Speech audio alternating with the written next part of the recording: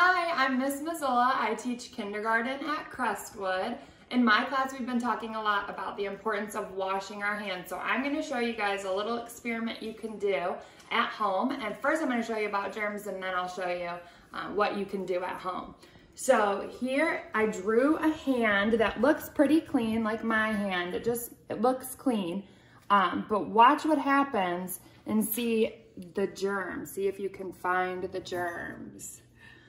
See, germs are invisible, so we need to make sure we wash our hands, because even though my hands look clean, they actually have germs on them.